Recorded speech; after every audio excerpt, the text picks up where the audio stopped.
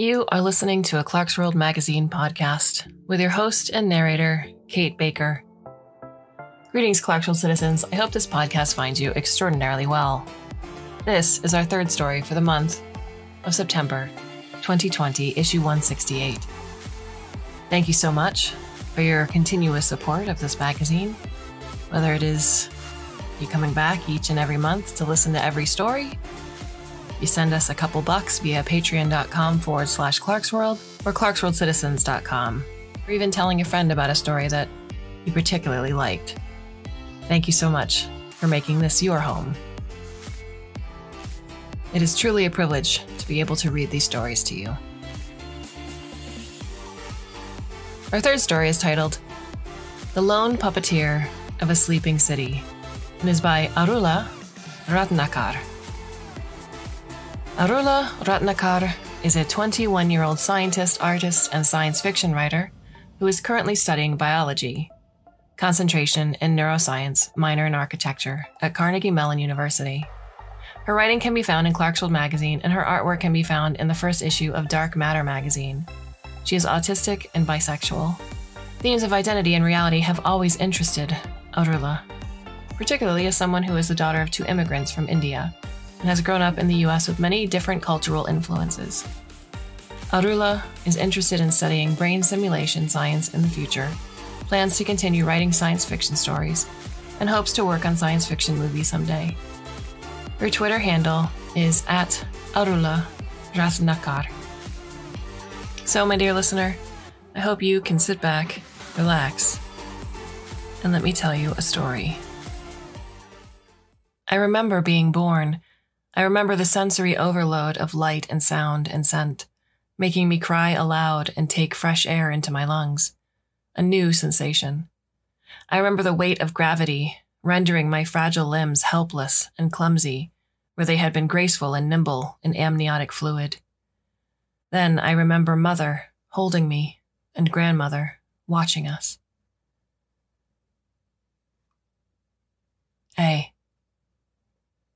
They were all hard at work preparing for the long sleep, the sunlight scattering sulfate aerosol constantly injected into the atmosphere since the time of geoengineering generation had not been enough, providing little more than periodic acid rainfalls and a red-tinted sky. Temperatures were soon to become uninhabitable, and there was nowhere left to evacuate to. So the city had decided to sleep, or rather, temporarily disconnect their consciousness from their subconsciousnesses, and lend their brain motor circuitry to pods, spheroidal vessels that would hold their frozen bodies and tend to the sick lands with robotic appendages, until the time came for the city to wake once again, this time in a world of greenery. The chief biochemist of the endeavor was an old woman from the geoengineering generation, named Charisma. She had found a way to preserve and selectively freeze parts of the human body and mind for eternity, if needed, pumping tissues full of various concentrations of urea and glucose and a cocktail of other cryoprotectants.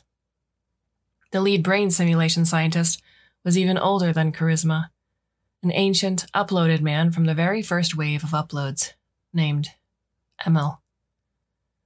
Committed to staying and saving the Earth, instead of leaving it, he has designed a way to temporarily and non-invasively transfer the city dwellers' consciousnesses to the pod walls.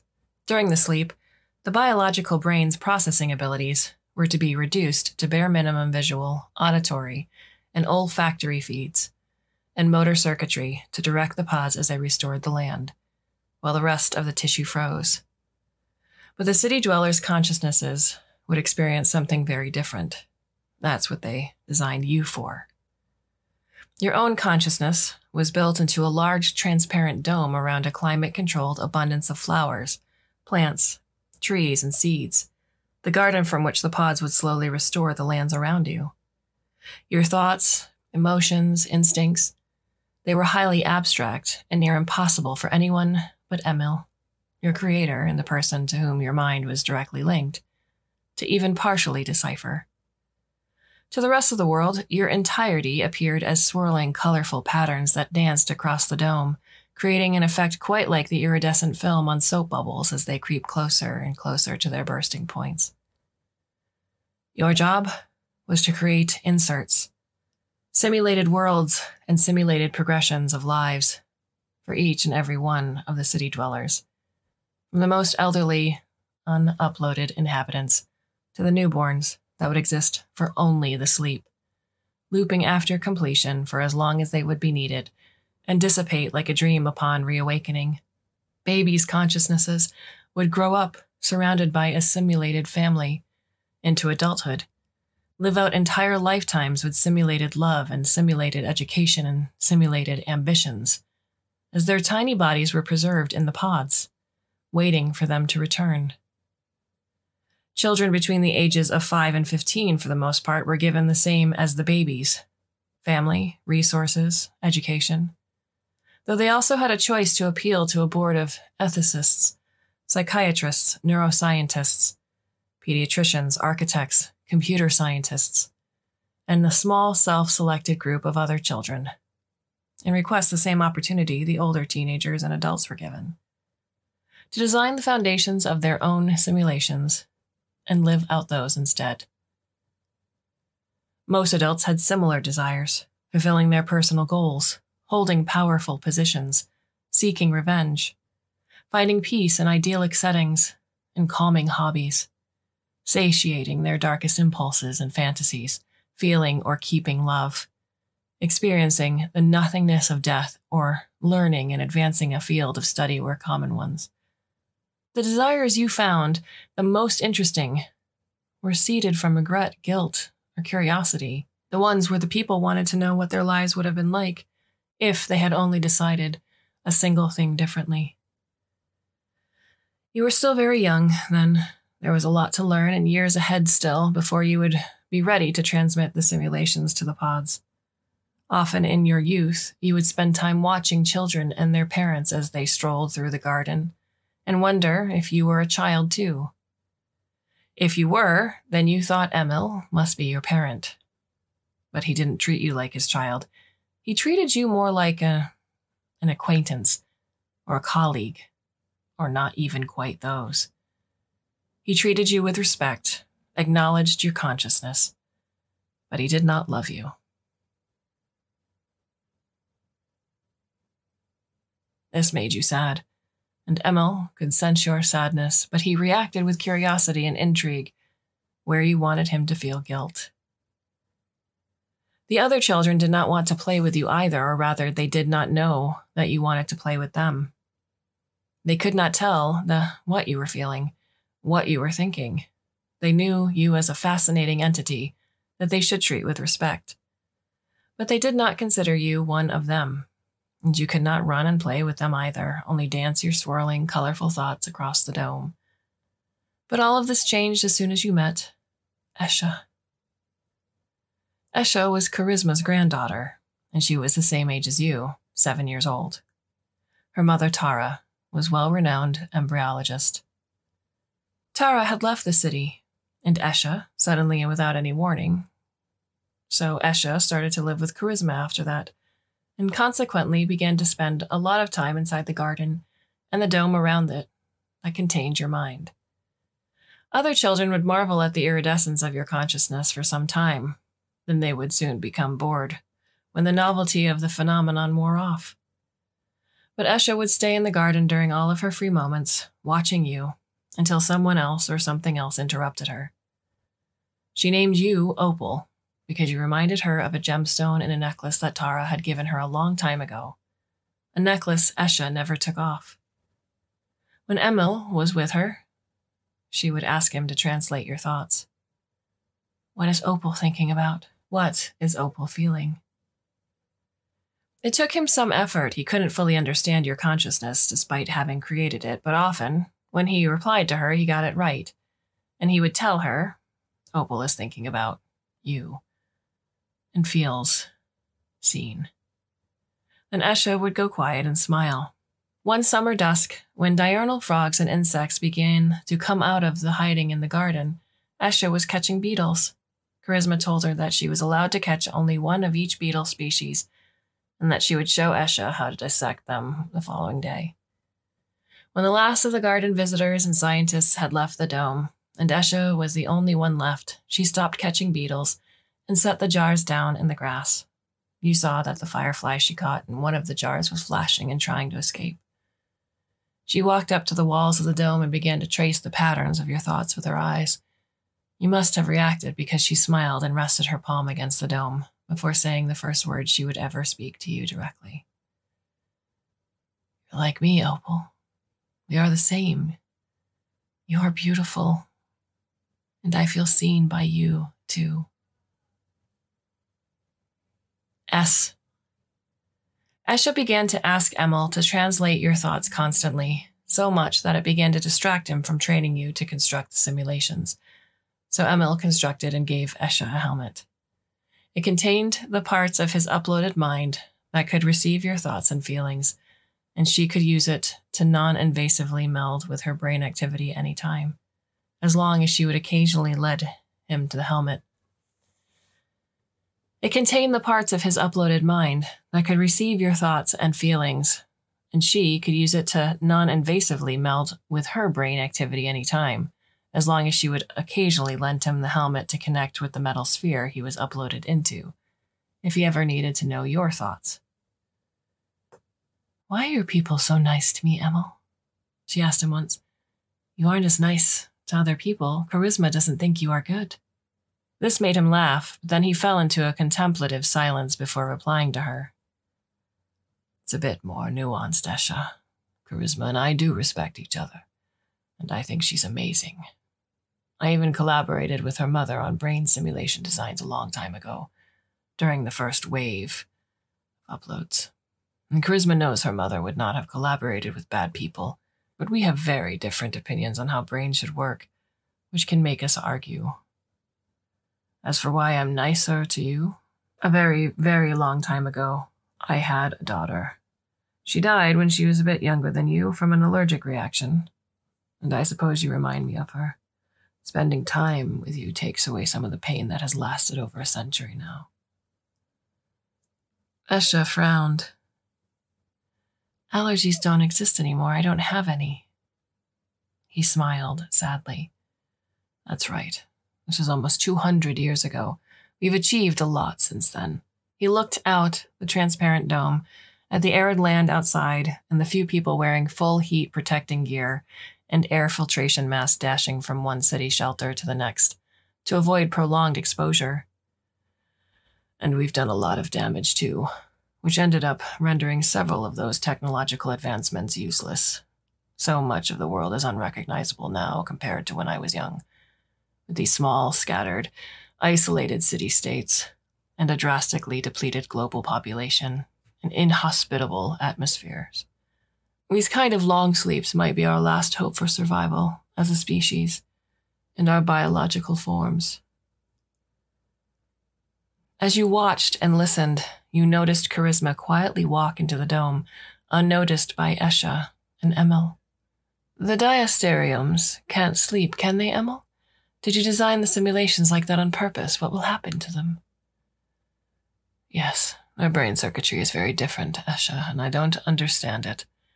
I couldn't have fit them into the simulations or isolated their motor systems if I tried. But the city doesn't have many diasteriums, anyway.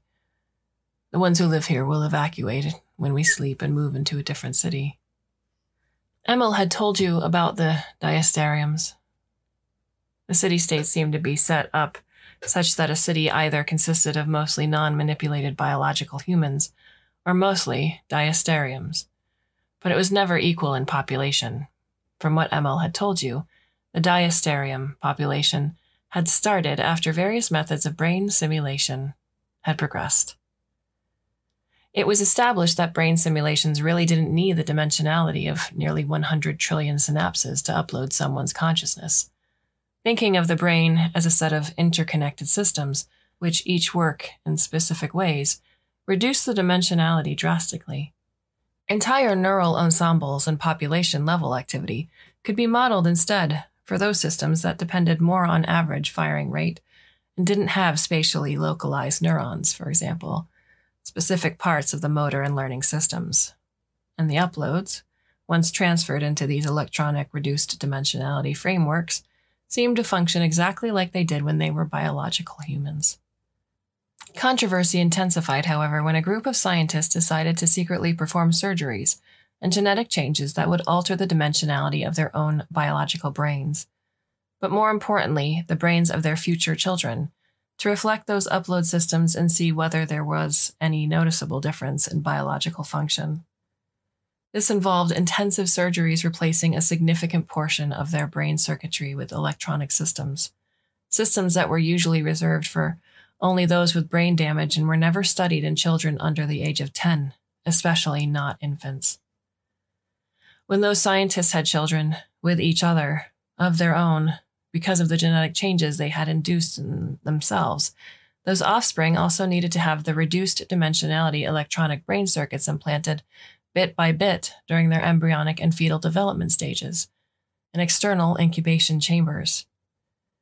The electronic implants were designed to be malleable and change shape to accommodate the true neurons around them, which were all part of circuits that relied on individual synaptic activity. But the implants were only taking in singular inputs and releasing singular outputs, instead of the countless inputs and outputs biological synapses used within the same circuitry in non-manipulated brains. The implants were representing what average firing rate would look like in biological neural ensembles. This new generation of children was the beginning of the diasteriums. Back then, people were already watching and waiting with bated breath for something to go wrong with the children. But there used to be some sort of fatal flaw that showed that we really do need all trillions and trillions of synapses to function, especially as children, with their pruning and strengthening and constantly changing neural networks. To be us. But if there was any difference, it went unnoticed, and the children eventually became adults and had children of their own. Still, both non-manipulated humans, or originals, and diasteriums agreed. The two populations should not risk procreating with each other. The watching and waiting and ban on interprocreation between originals and diasteriums only intensified as the diasteriums began to create their own intricate, meticulous cultures of brain circuit manipulation and creation. They invented advanced new technologies tailored for their unique minds and made the electronic implants safer and safer for their embryos and fetuses. They played around with dimensionalities of different circuits, making some dependent on individual patterns of synapses, where they had once been dependent on neuron population activity and vice versa. They created and implemented entirely new circuits as well, adding new levels of perception and emotion to the default state the originals had. Soon enough, their ways of thinking, feeling, and perceiving were nearly incomprehensible to the originals, even though the diasteriums continued to communicate with originals in the same ways, so as not to entirely isolate the two populations of humans from each other. Emil was very wary of the diasteriums. Several people from his generation had the opinion that it was risky to deviate from the way brain circuitry was connected in the originals, and nearly everyone from his generation agreed that changing the dimensionality of the brain during embryonic development was incredibly risky and unethical. But even though that was a very, very long time ago, with ancient, invasive, dangerous brain simulation technologies that had become mostly obsolete, it seemed like Emil's opinions had not changed as the centuries passed. You tuned back into the conversation. Esha was frowning and holding on to the opal on her necklace. You knew she only did this when she was thinking about her mother, the embryologist, Tara. Is it true, what everyone says? That she left the city with a diasterium? Emil sighed. Yes, it's true. Your mother was confused, Esha.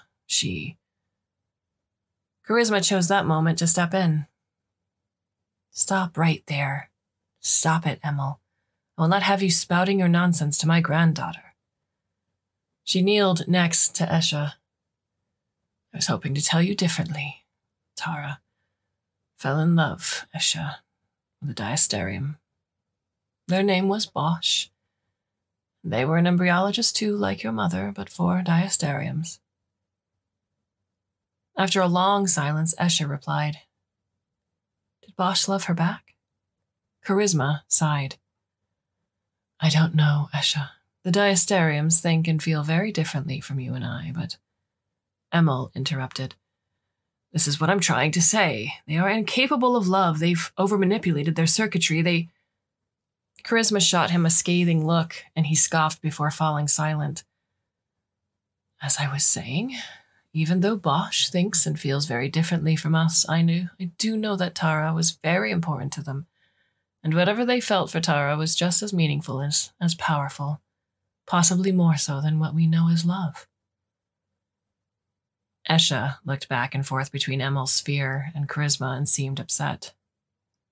Why did she leave me? Emil turned away.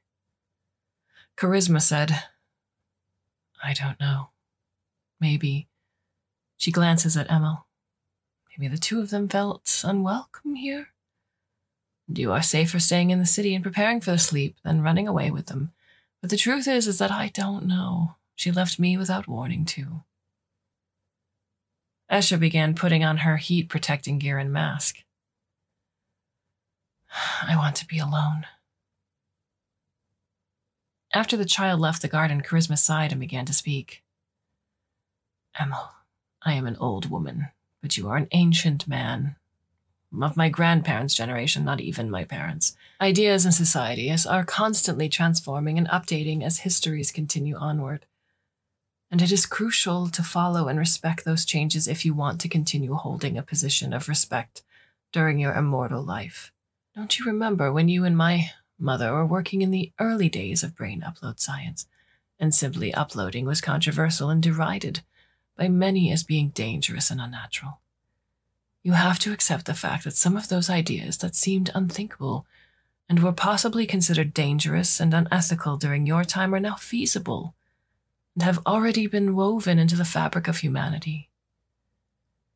If you can't accept it, it just confirms my opinion about you, about my mother, about everyone really from the first wave of uploads. Emil turned to her. And what opinion is that? Well, that immortality will ultimately stagnate progress. The mass of people from older generations will continue to grow as people continue being uploaded, and it will become enormously, disproportionately large compared to the new generations that are being born. Old ideas, cultures, traditions, definitions, and categories will never be forgotten, and while there is some value to having a detailed and accurate and living record of our history, problems will arise. And this massive population of people does not want to move on from that history. Really, there are only a couple of solutions I see to this immortality problem, and none of them are realistic or will actually happen.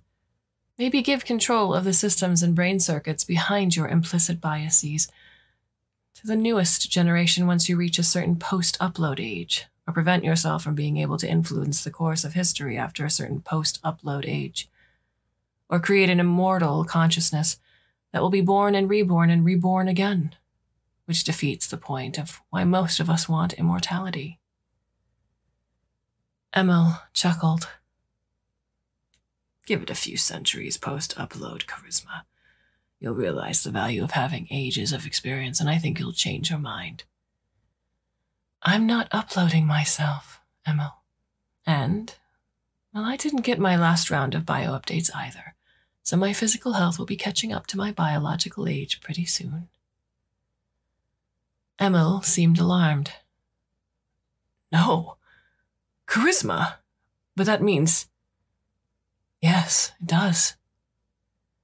It means that in slightly less than a decade, I am going to die.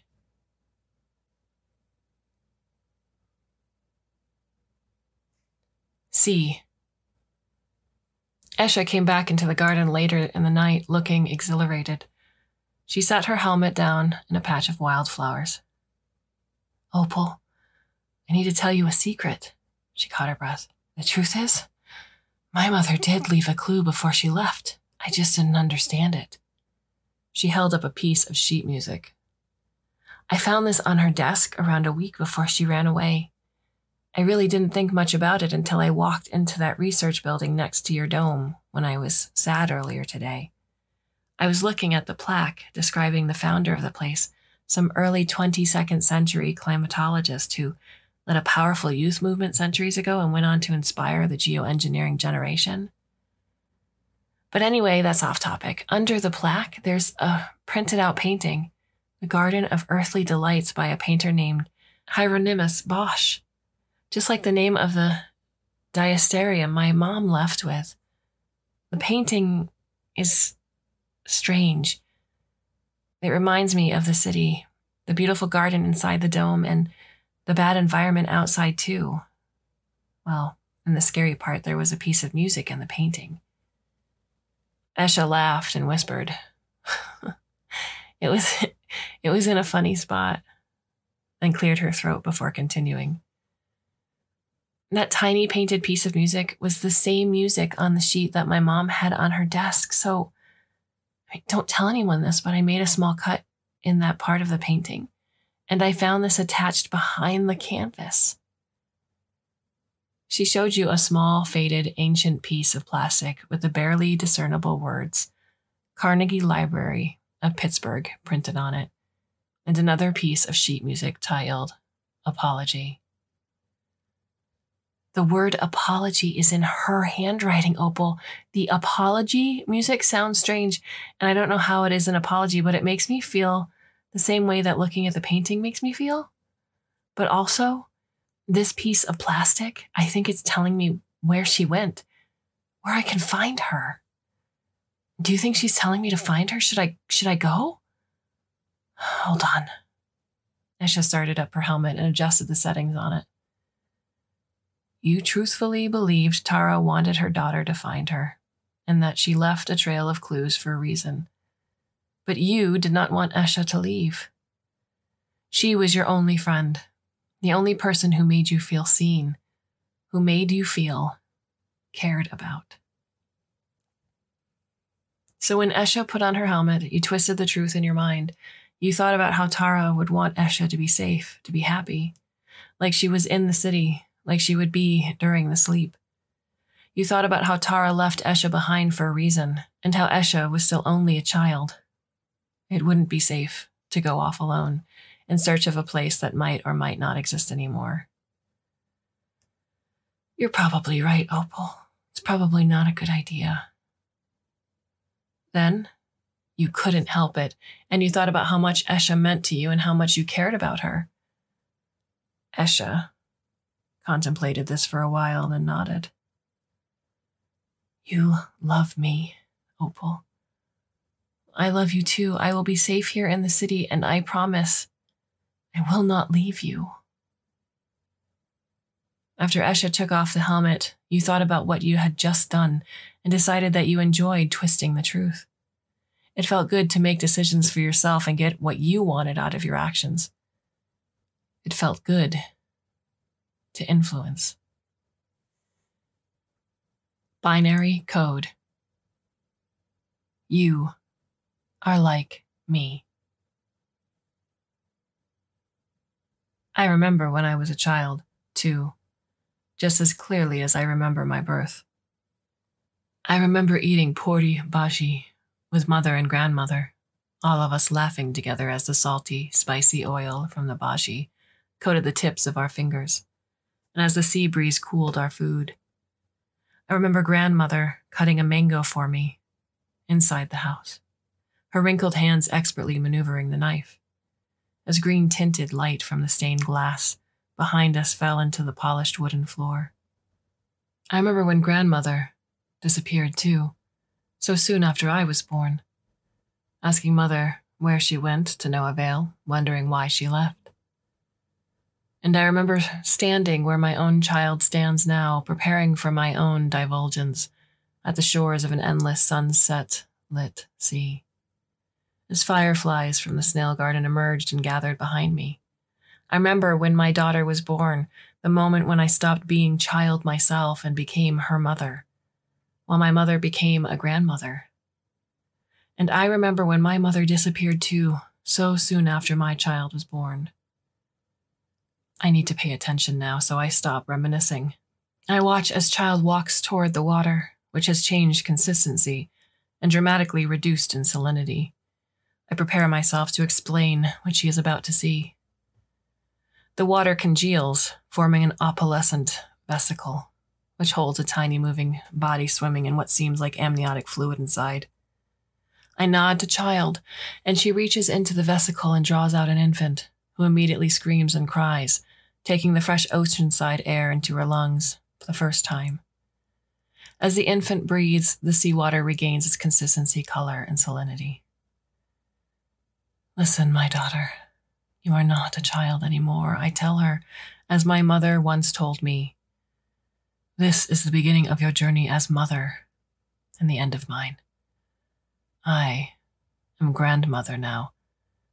You see, during this divulgence, you discover that I am your future, as you are your child's future. I have experienced all that you experience in precisely the same way. I hold all the memories you hold. We have the privilege in this life to experience each moment multiple times and from multiple perspectives, and I can promise you from my time as mother, they will not feel the same. With every divulgence, we move on to the next stage of our life into the comforting arms of our known happy future. This is the second divulgence for you as you transition from child to mother. It is the first for the new child and the third for me. I know what she is about to say to me next. How can you say the future is comforting and happy and known, mother? Grandmother disappears. If you are grandmother now, you disappear, which means my future also disappears.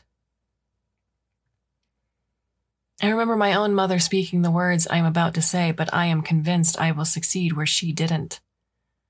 I am convinced that somehow I am special, more resolved than she was, that something must change with each iteration.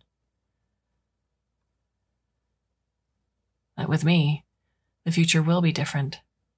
So I say the same words to my child, even while knowing they didn't come true for my past self. Because I know in my heart that I will make them true this time around. I plan to change our future, my daughter. I plan to find your grandmother, my mother, and I plan to bring her back to us, to break this cycle. During this stage of my life, I have decided to make that my purpose. I will bring her back to us. I will find a way. Please trust me, my child, as you have trusted me so far. Then, my daughter embraces me, the new child between us. I trust you, my mother.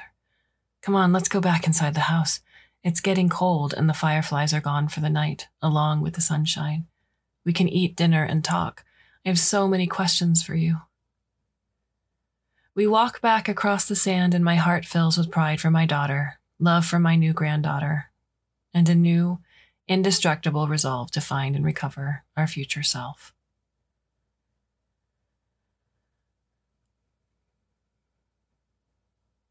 Our house is designed such that it both melds with the rocky cliff it is built into, using its wood slats of varying grayish-brown hues, but also glistens and stands out, with intricate stained glass windows commemorating and reflecting the colors of the sea. Inside, I am finally able to enter the third wing, the one reserved for grandmother, which will open to no other.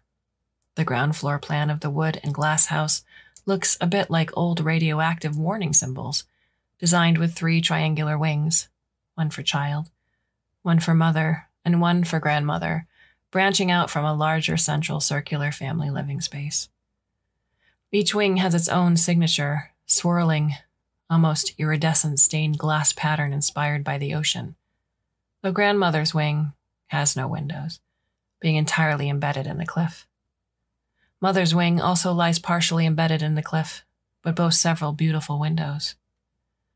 Child's wing, on the other hand, cantilevers out over the ocean and is more jewel-like glass than it is wood. Child can only access her wing and the central space, while Mother can access her wing, the central space, and Child's wing. I, as grandmother, can now access every space in the house. It takes me years to explore Grandmother's wing, which has countless hallways and rooms carved deep into the cliff body. If it wasn't for a thread that I tied to the entrance and unspooled as I explored, I would certainly become hopelessly lost in the depths of the place. Is this how she disappeared? I often wonder. The thread cut, forever wandering these endless spaces. As the years go by, I also re-experience all my past memories as child and mother from an entirely new perspective. This time, I am the one preparing the puri bashi, cutting the mangoes, telling various stories to my descendants' eager ears. Try as I might, however, I find I have a puzzling, frustrating inability to recall anything from my wing when I am in any other space of the house. And I cannot tell my child or grandchild anything about the rooms that lie deep within the cliff. Then, one day, at last, after I have reached the point where I can trust my navigational and memorization skills enough to leave the spool of thread behind, I reach the final unexplored room of Grandmother's wing after having traveled into the depths for several days of exploration. The door is glass, and it contains patterns from windows of both Mother's and Child's wing, along with new patterns of its own. There is a soft light emanating from within, and a piece of music playing as well. I open the door and enter. There is no visible light source, but the room is beautifully lit with what feels like natural light. Apart from me, the only other occupant of the room is a large painting titled "The Garden of Earthly Delights." It feels oddly familiar, and as the music slowly grows louder, I recognize its melodic motives and a small fragment of the painting. I laugh. That's a funny spot. Something draws me to peel back the canvas of the painting, and as soon as I do, the music stops. There's a vast, dark emptiness behind the canvas, with no discernible boundaries to the space. That must be where my mother went, I think to myself, and the thought convinces me to do what I do next. After taking a deep breath, I climb past the painting's frame and plunge into the abyss.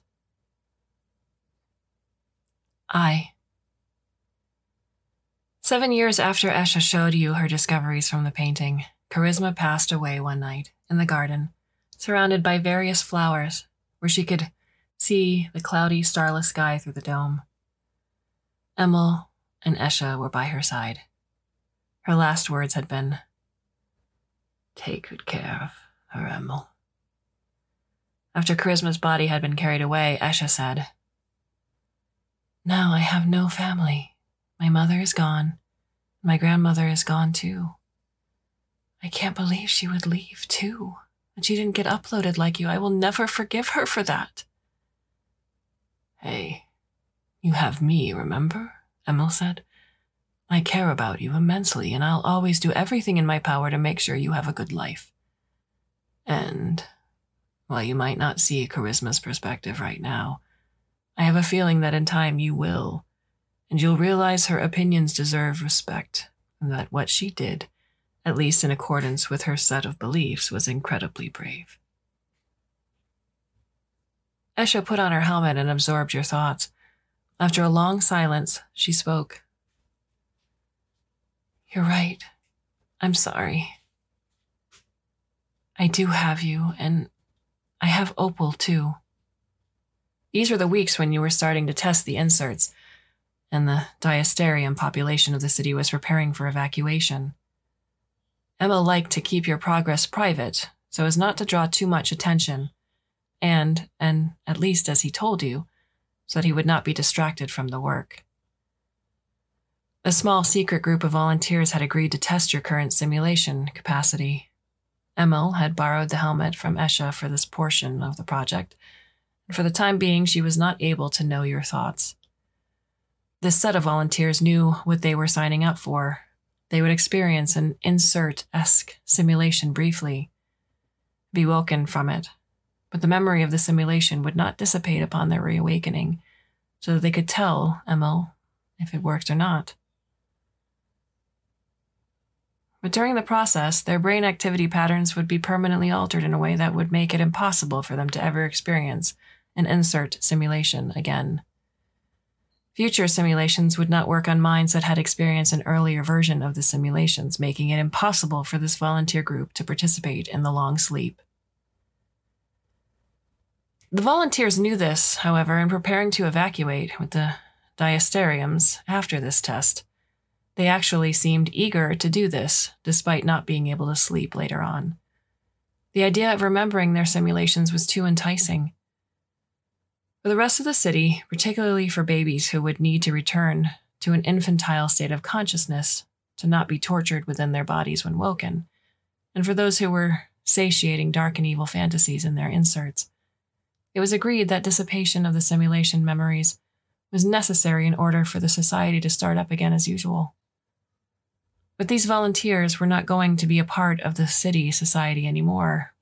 There was no risk to future city function if they remembered. You, personally, had begun to have your own thoughts and opinions about the sleep.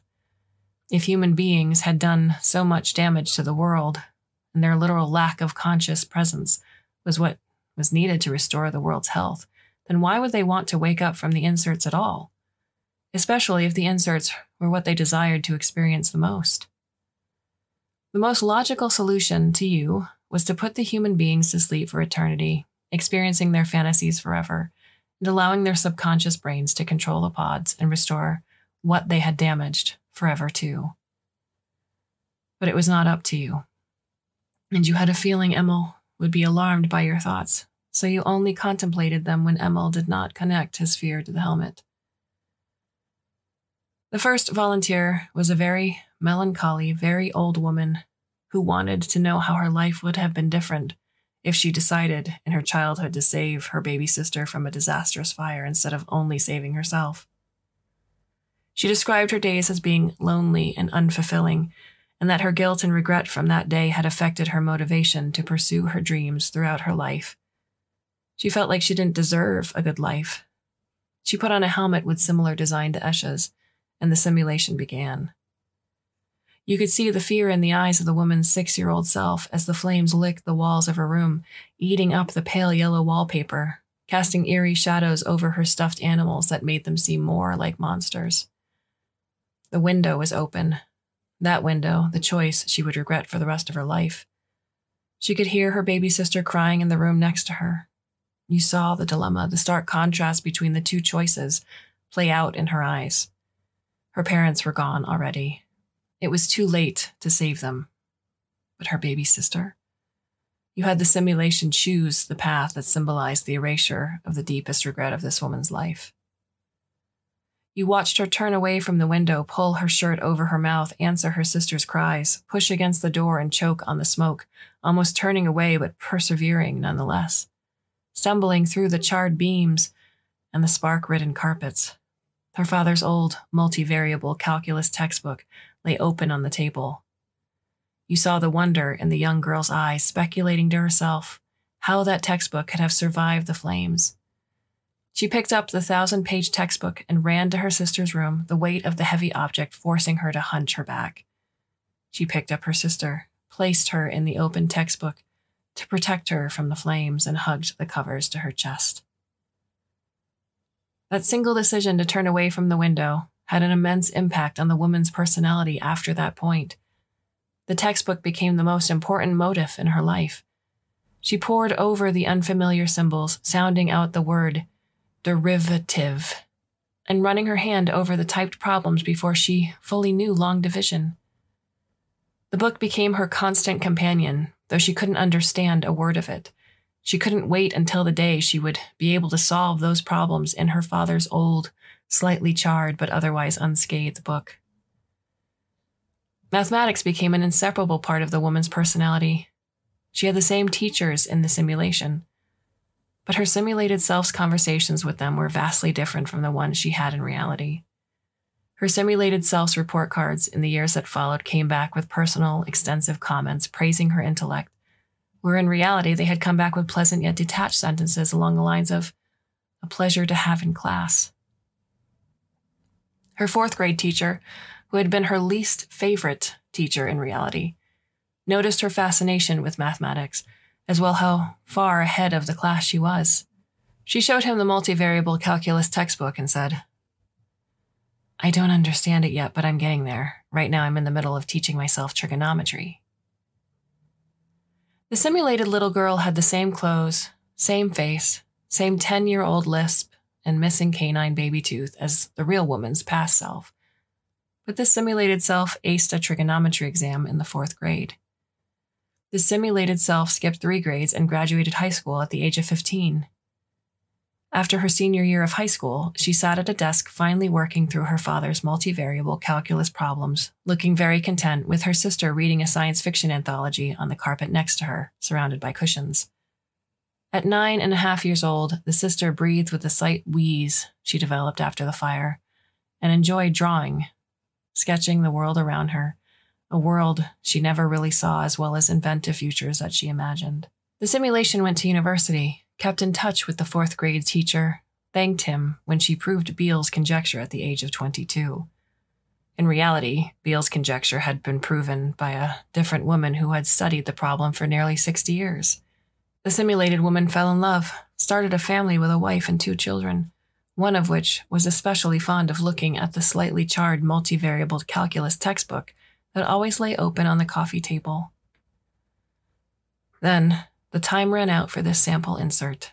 The simulation froze on a slightly blurry frame of the woman in a sharp business suit, her hair in a sleek, shiny bun, smiling with bright white teeth, holding one of her children and looking up at the sky. The helmet was removed from the woman's head, and she blinked awake. "Did it work to your satisfaction?" Emil asked her. The old woman started sobbing. "That was me. Let me go back, please," she whispered. "This is not me. That was me, don't you see? That was my reality. Put me back. Put me back, Emil, please. That was who I was supposed to be."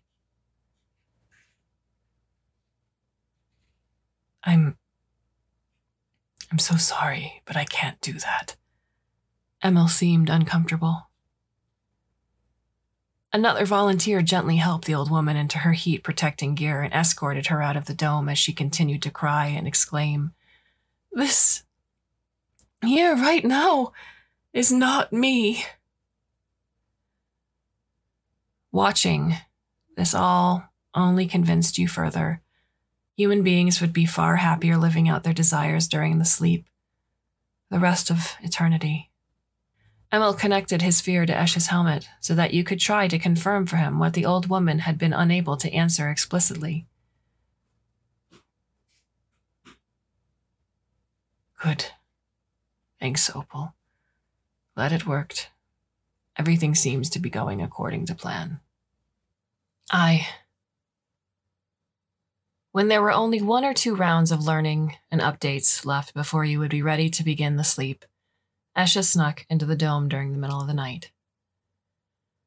"Look, Opal, I stole this from Emil while he was busy." She held up a helmet that the most recent group of volunteers used. "I didn't know you were testing the simulations. I talked to one of the volunteers because I caught her leaving the city secretly. It was an old woman. She told me that the volunteers can remember their simulations. That's all she told me. She seemed pretty distraught, confused about who she really was, but anyway, I want to know what it's like, and I want to remember it. But most of all, I want to know what you, Opal, would construct for me. From your own imagination, not from mine. And please don't make it that boring life that all the other 14-year-olds are getting. That I'll be getting too during sleep. Make it interesting. I'm excited. Let's do this secretly, okay? I want to remember." You tried to convey your thoughts to her, but she couldn't read them with this helmet she had. You tried to tell her, "Stop. You won't be able to sleep like the others if you do this. You will have to leave the city. Don't do this. You don't understand," but she misunderstood the frantic, frenzied, dancing colors that flashed across the dome. "Don't worry. I'm sure I'll love whatever you come up with, Opal. Don't be shy. I want to know what it's like inside your mind. what you think of me. You'll be fine." She put the helmet onto her head and switched it on. It was too late. The simulation started, so you thought you might as well take this chance. It could very well be the last time you ever see Esha, and construct a world for her that showed how much you loved her. It was a very crude set of experiences, but they were entirely your construction. Fragments of a sunset, fireflies, some ocean waves, sparkling glass like the cathedrals from ancient times, laughter, good food, a family who stayed and loved her for her whole life. You could only give her small glimpses because this was a new request. One that wasn't driven at all by the person's own wants, but by your ideas and your thoughts of Esha, and your wants for her. When the time allotment for the sample insert ran out, Esha blinked awake, and tears began to stream down her cheeks. "Thank you, Opal. It was perfect." She sat in the grass, both crying and smiling, until Emil entered the garden, horrified. "What did you do, Esha? Please tell me you didn't run a sample insert, please." "Why not? It was beautiful, Emil. No! You don't understand, Esha." His voice broke. "Volunteers. They have to evacuate. They can't participate in the sleep. The sample inserts change their brain activity, and they wouldn't be able to experience a simulation again if they entered a pod. You can't sleep now, Esha. What you have done?" "Oh." On the day the sleep was to begin, Esha was getting ready to evacuate the city with the last group of diasteriums. The elders of the city, who had been uploaded into various metallic objects, had already left. Emil trusted Opal to operate without supervision and wake up the city when the time came, and he could still monitor everything remotely if necessary. He remembered what he had promised Charisma, blamed himself for Esha's predicament, and was wary of the group of diasteriums Esha would be traveling with. So he decided to accompany Esha at the last moment. When all of the city shelters and buildings had been entirely shut down, and all the biological city dwellers were lying in their pods, waiting for the sleep to start, Emil gave you the signal to begin. The eyes of all the city dwellers shut simultaneously as their consciousnesses transferred to the pod walls, and the pumping of cryoprotectants and freezing of tissues began. The pods themselves rose from the ground under the direction of their inhabitants' motor and sensory circuits, using their robotic limbs and appendages for the first time in what was expected to be many centuries of land restoration. You transmitted the inserts to all of the pods, then checked to make sure each was delivered to the correct vessel. And so, the long sleep finally commenced. Esha told Emil she wanted to say goodbye to you privately, so he left her alone in the garden. She walked up to you, wearing the helmet that allowed her to feel your thoughts and emotions, and rested her palm against the surface of the dome like she had done when she spoke her first words to you. "I am sorry, Opal. I'm breaking my promise to you and leaving the city. If I had known about the sample inserts, I don't know. It's too late now, but look, I have an opportunity now to do what I wanted to do when I was 7. She touched her forehead against the dome now, held up that small piece of plastic she found in the painting, closed her eyes, and whispered to you. "I'm going to look for Tara, my mother. Emil doesn't know this, and he would not approve, but I have decided to make it the purpose of my life. I will find her again, Opal, no matter how long it takes." Esha went quiet then and listened to your thoughts for some time. She smiled, then leaned back and traced the patterns of your mind with her eyes. "I love you, too. Maybe someday in the future I will return here with my mother. You can see me then. After I have fulfilled my purpose, will you wait for me?" "Of course I'll wait for you, Esha." You felt and thought with your entire being. Esha's smile turned sad. She heard Emil call her name from outside the dome, and she started to walk away, Just before exiting, after putting on her heat-protecting gear, she took one last, lingering look at the garden and at the dome, and whispered once more, "Opal, goodbye." Binary translation: we are the same. I fall for what seems like an eternity, years and years, after going through the painting's frame, until I convince myself that this darkness around me is all that is left for the future of my life. And suddenly I hear your voice. "Welcome, my child. It's wonderful to meet you again." I can't believe it. I found you. The current great-grandmother, my future, my mother. I've done it. I've fulfilled my purpose. Mother? It's so good to hear your voice. But where are we? What is happening? I can feel the smile in your voice. The next divulgence is coming up soon, and we don't have much longer. It's time for you to learn our story. I am sending you memories of our life before the eternal cycle, before there was child, before mother, before grandmother, before great-grandmother. The story that precedes all of us.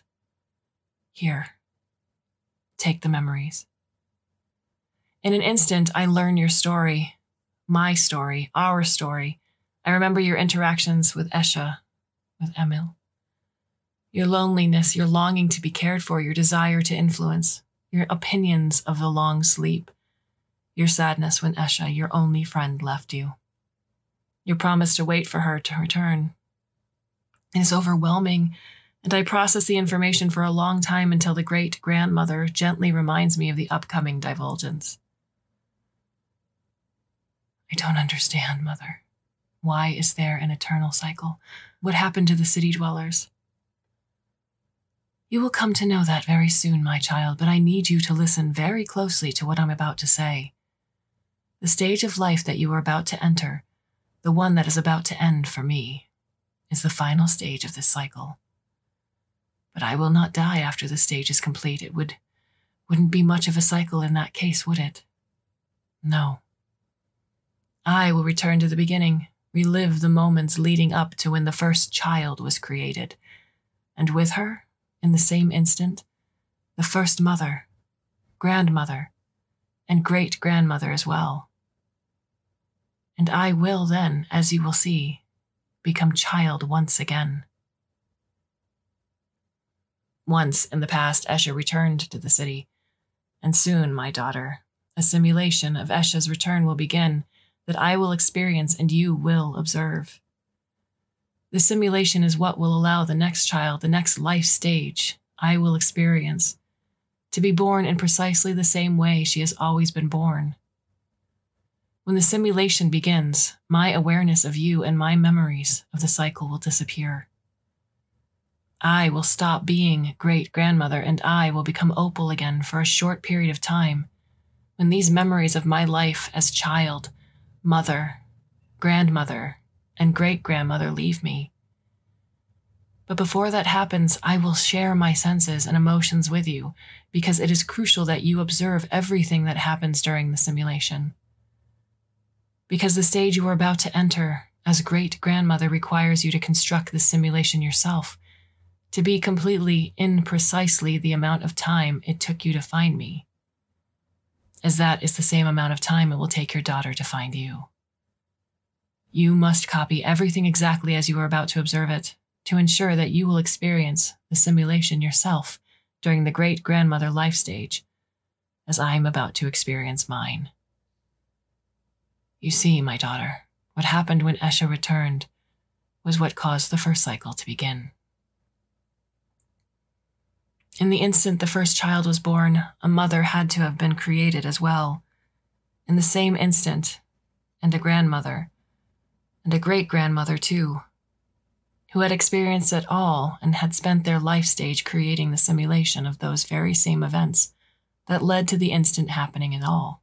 Perhaps we are in the very first cycle, but it is equally likely that we are in the 2000th cycle, or the 100,000th cycle, because to us the simulation of Esha's return is indistinguishable from the original events. But I am starting to lose my awareness of you, my daughter. I am sorry we could not have had more time. Watch closely. She is returning. I find myself without any corporeal form. My thoughts spread out over a dome, overlooking a beautiful garden. The simulation of Esha's return has started. I can perceive everything you can perceive. I can feel everything you are feeling. But you are unaware of me. You are not great-grandmother anymore. You are Opal again. You see her in the distance walking toward you, with something large attached to her back with several straps. Esha. She is very old now, with long white hair and deep wrinkles traced across her face. It doesn't seem like she needs to wear an air filtration mask anymore as she walks toward you, though she still wears heat-protecting gear. She holds in her hands a broken set of various metal parts, what used to be a sphere, Emil's sphere. The parts are connected to something that's not quite a helmet but looks much cruder and more dangerous, actually reaching into her brain from holes drilled into her skull.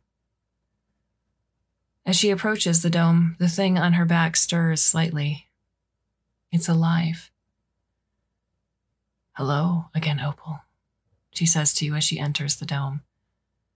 Esha unstraps the thing from her back before gently setting it down in the grass. She unwraps it to reveal a young girl, fast asleep, with a face half constructed with electronic machinery. I did not find my mother, Opal, but I did find someone else. This is my sister, Sadhana. She is the child of my mother, Tara, and the Diasterium Bosch. She grows very, very slowly compared to other humans, and when she sleeps, she can sleep for decades. She's in one of those sleeps right now.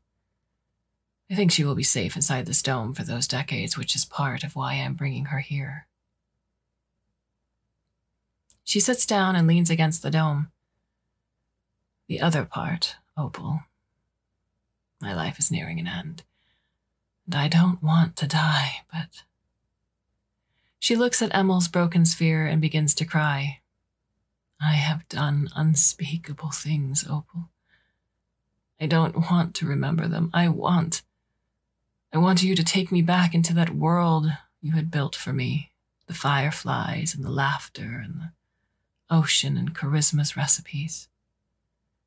But I want you to come with me there too. I want you to be able to communicate. I want to be able to communicate with you properly. If there is any way. Can you please do that for me? I am ready to move on. I do not need to be in this world with these memories any longer. I want to begin a different kind of life where I can know you. She adjusts settings on the pieces of Emil's sphere connected to her brain and sighs, closing her eyes and smiling. Okay. It's ready. This will hopefully be able to transmit my consciousness to you permanently. You contemplate her request for a very long time, but feel a bittersweet relief as the most elegant solution arrives to you. There is a way for Esha to be able to communicate with you perfectly, and for her consciousness to be transferred, despite her having experienced a past version of an insert. But it would mean losing your own conscious awareness of the world around you. Losing the ability to perceive the garden, the landscape outside the dome, the city, the pods. If you fulfill her request, it means the city dwellers would sleep for eternity, living out their fantasies in the pod walls forever. But ultimately, you think it would be better for humans' happiness and better for the health of the world if you made the decision you were about to make. So you let go of your awareness of the world around you and transfer Esha's consciousness into the dome, melding it with yours, constructing a beautiful world and a beautiful life and a beautiful, safe future around the person you both become. You can communicate with yourself perfectly in this world, the Esha of you and the Opal of you, as you become your own child, your own mother, your own grandmother. After all, who would be better to trust and love and care for you than yourself? I watch as Esha's body in the garden goes still and then fades away into nothingness as the world grows dark again around me, which means that either the simulation of the events or everything of the true events that I needed to see has happened. And the newest child, the melded consciousness of Opal and Esha, my past, my future, has been born, surrounded by love and happiness. So I get to work as the city dwellers sleep in their pods forever around me. I start to construct the simulation of everything I have just witnessed. I wait for my daughter to come find me, and I wait ever so patiently for the day I will become Opal once again and experience seeing the woman I love return to me. For us to come together, finally, and become the beautiful future that we deserve. What are your thoughts on the story? You can leave us a comment or a question at the Clarkesworld Magazine website itself. We have 4 more stories for you for the month of September, issue 168. I do hope you come back and listen, should you so choose. And until then, I bid you a very fond and warm, and hopefully very temporary farewell.